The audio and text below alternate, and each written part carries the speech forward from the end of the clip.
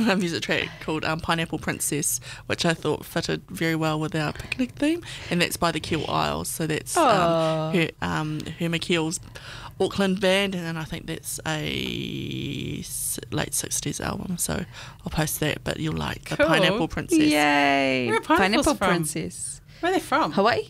No, that's a plantation. I used to live next door to that plantation. Scotch. I didn't have any pineapples. I just looked at them every day.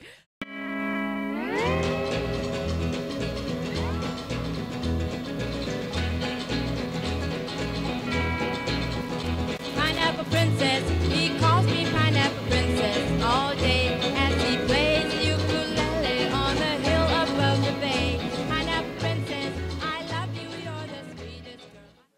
Kia ora. This next little section features more talk about representation, including a little bit of chit-chat from our last episode recordings. Also, we discuss museums, Moai from Rapa Nui, and Pacifica ways of thinking around objects, taonga, taoka. Enjoy. Finally, the American Natural History Museum, made famous in Friends because that's the one that Ross worked at. Oh, that's right. When you're actually very close to that really famous diorama that Rachel and Ross wake up in. Oh, was that what you posted? That was amazing. Yeah, so really close to that diorama is one of the indigenous Manhattan people meeting the Dutch. Taihoa e hoa, can you just explain a diorama? Oh, well, you know it when you see it. So it's is it like cutouts? No, that's what I thought. Great question. So everyone will know one when they see one because we made them when we were at primary school. That's what I was just thinking. It's a wee box with a three-dimensional Scene. Yeah, that tells a story. It's a moment in history. But of course, that's heavily hung up with who's telling the story, what's been left out, what's been put in there that doesn't belong there. You've seen it in that movie, the museum one that comes alive. What's those movies? Night at the Museum. Night at the Museum. Those are all dioramas. Fun fact, Night at the Museum, Yeah. the Smithsonian. Okay, so the Smithsonian is the biggest museum in the world over several buildings. The biggest museum in the world in one building is the Kremlin. Fun fact, you know how there's a Moai in Night at the Museum? They don't have one. Ha! The British Museum does. So does the Otago Museum. Oh. Yes, do you know what? At the end of that article, so there's this wonderful article about repatriation of the Moai, and it had Australia, Canada, New Zealand. Yeah. So when we got our one in Otago Museum, it was one of only 8 off Rapa Nui at the time. Whoa. So it's very, very special. It's a good time to actually talk about sacredness of, since we were talking about the Moai, and sacredness of objects. Taonga, treasures. So there's that concept of Why? mauri and mana. Yeah, so let's pull that apart. Mauri. So we use the same word, life force.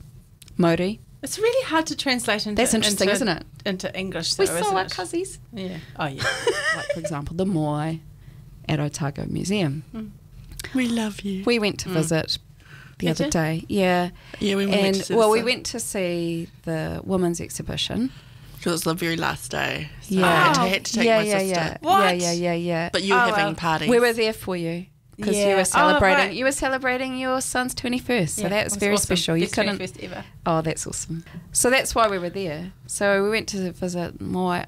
I tell you what, just being in that Moai's presence, I immediately wanted to cry. There is something else going on there, you know, and I'll be the first to acknowledge because that's how I grew up. It's like if you feel something, there's a reason. Yep. We went back Did the you? other night. Did you? Said hello. Much happier. Really?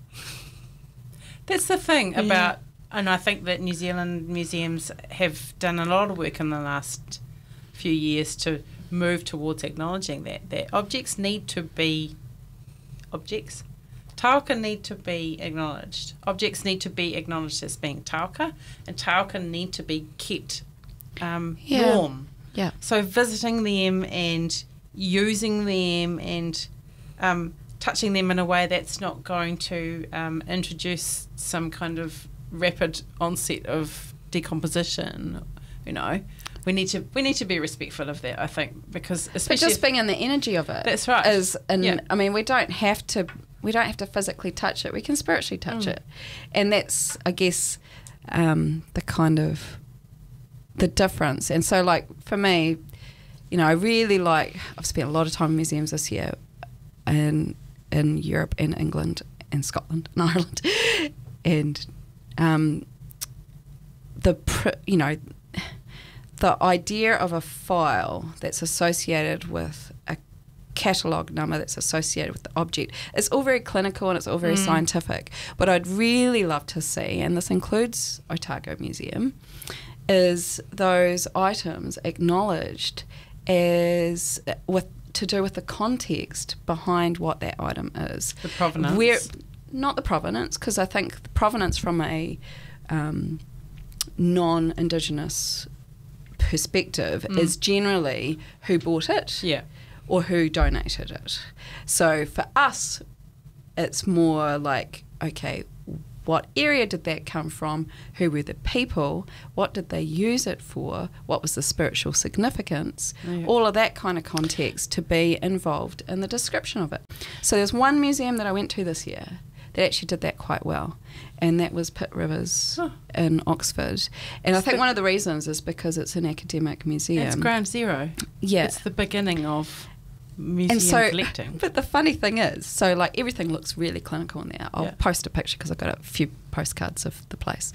And it's all like the old school boxes with things in it. But then next to the things were the best descriptions of anything that I saw in all the museums that I went to, partly because they recognised the people. Yeah. I wonder like the specific person and who that was. I wonder if, having been visited by so many people like yourself, I think it's a lot to do with it that have actually helped. Said, yeah, that's actually meaningless. Why don't you tell this story? This is what this is about. And that's what I feel when I see the Moai. I'm just like, we are nowhere near where this object came from. Why are you here? And that's why I felt so sad. What brings you here, as opposed to it was out of this collection from this state. I mean, this means no. Why are you here? For me, he feels lonely. Why are you still here? He feels lonely. Yeah. He's separated from his people. Yeah. And that's the difference, right? It's like immediately if I see things that are really tapu for us in a museum, I grieve. I can't not because for us it is not an object. It is a connection to our ancestors and who we are. And it doesn't teach anything. That's right. And that's teaches, the thing that... Here's a box, here's a museum where objects sit. And this object has the basic data around it, but it doesn't actually teach people going in the connection and I to think people just from this 4 sentences. Isn't that the argument that the British Museum has got going on? Is like, you know, we have to hang on to these because these many million peoples have access to viewing and hearing the story. But the reality if they're not is telling those the people, story properly. But also not only that, often those Indigenous peoples can't even access that stuff. Come on. Yeah. Like who can travel? Who has the money to get to those places? That's right. Yeah. So the British Museum's argument is that all of these English and European people have access to that culture. So their argument for hanging on to the Elgin marbles and all these other objects that should be returned is that here they get better exposure. But also there's that 1963 law. Yeah, there is. With they can't repatriate, but they can in exceptional circumstances, like Rapa Nui have a few sacred objects back. Thinking for Maori. Like there was actually a repatriation that happened across several human remains across several museums. I think there's about 6 involved. Was it 2 years ago? And I feel for objects of cultural significance, and I'm not talking about science, talking about arts and culture, that there needs to be, that is such an old way of looking at. It's objectifying. And it's not our worldview. It's kind of what I'm trying to say here. Is there's a difference in worldview, and that's the real problem. That's the friction, is between these two different ways of looking at things. And I'm not saying that the scientific cataloguing and, you know, who gave it to the museum, or who or how long it is, or how big it is, or all of that stuff isn't useful information. What I'm saying is that there's no connection back to the people that was important to, and that in itself, I mean, it's like this. It's like everything's removed from the people and who they were and why it was important, and humanising. Is it enhancing the mana of the taoka? Because ultimately, when you takoha something, when you loan it to somebody else, when you say when two whakapapa are merged in a marriage, and you know, and it's significantly important. For example, Metaponamu goes across to the other family, and the other family look after it for a while. That a while might be decades, but it's not theirs to keep. It's theirs to cherish, and also in being amongst the other whānau, the other hapu, the people who have consented to the loan are acknowledging that they feel that the other people are people of mana, and that the taoka hanging out with them for a while will increase the mana of the taoka. Am I making sense? Yes. What we are doing is we're treating the object, the taoka, as a subject, not an object. That it has the ability to accrue good energy for it to be, if it does good deeds, if it's surrounded by other entities with good energy, then that energy will be absorbed. And the same with but mana's more active. Mana's about doing things, but you're born with mana as well, especially if you have come from a whakapapa of people who've done useful and or amazing things. So if you are born into the kingitanga line, you're born with massive mana, so your expectation to step up to that is more intense than if you were born into, you know, not a kingitanga line. So just as a way of describing this responsibility. It's responsibility, sure. And Māori's less active. It's more about everything has Māori, but Māori can grow. You can and it can be positive and negative too. So if you hang out with stink people, you're going to get their stink Māori off them. And then there's wairua, a whole nother thing. Yeah, so wairua is real. I see it as kind of like being layers of, you know how like an atom has valencies of energy, and the electrons aren't actually ever in those layers, but it's just a theory. The more we find out about it with more and more technology and more study, is that, you know, the electrons are just kind of everywhere at once and in no place ever, which is a bit of a that's a mind blow. Yeah, right. It really is. Yeah. So I see mana and Māori and wairua as being kind of like those layers, everywhere all at once. What I like about that too is that what you're really talking about is a holistic view as well. So all of these cultures that we're discussing have a holistic view. So we're not, you can't remove one thing and talk about that one thing in by itself or compartmentalise. We do this with the human body, and we'll go, oh, I've got a sore arm. Forget all the stuff we were doing with the shoulder and stuff, and the neck and the arm and all the extended. It's always like we go to that little thing, right? So I'm basically saying with objects, and you are too, with the way that you're talking about mauri and wairua, is that there's all these other layers of connection and connectivity and a holistic way of looking at that item. I think, for me, I think people get it if you're talking about art. So if you see a painting, you know, there's the whole story of who painted that, and what they were thinking of at that time and what led them their whole life to paint that painting at that particular time and space. And so when you're looking at art, I think the art world kind of like gets, but also it's not just about that person, travel. It's also about you and your view and the other people in the room and their views. And me looking at it. So it's collective, right? Yeah. And it's holistic. It's covering all time. But like at the Otago Museum, there's lots of feasting bowls, but you don't get the idea of what that was actually for. Yeah.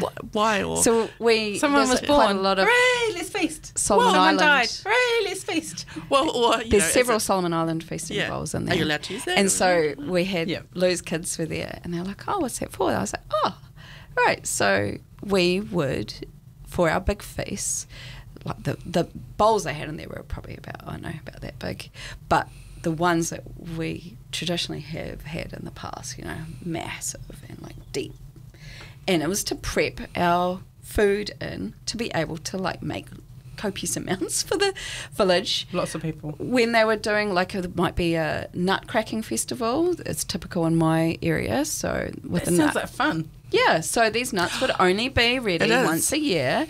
3 days of cracking these massive piles of nuts together as a village, and then at the end of that to celebrate the collecting of the nut, because they're collecting, they're massive, really tall trees as well. So when I say tall, they're like the top of the forest. Like you have to climb. I've filmed a few years ago. I filmed one of my uncles climbing and the whole entire ceremony, from like the actual collecting to the cracking to the music that went with it, and then we finished with the feast.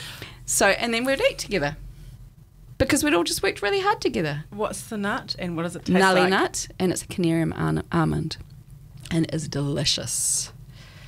It is the nut. So do they get stored so that they are still quite meaty, or do they get dried? Generally, they can be stored. Just eat them all at once? Yeah, everyone has. It's like mango. So it's like seasonal mango season, and then everyone goes crazy on mango, and then no one can eat it again. Yeah. And then we all like wait for like half a year for it to come around again. Oh, I've got a sore belly. Yeah. Pineapple's the same. I can't move my mouth because I burnt it. It's too many pineapple pieces. Hi, am I. Everything is kapai. You're here at last. You're really here at last. Hi, am I. Not a cloud in the sky. To coin a phrase, this is the day of days.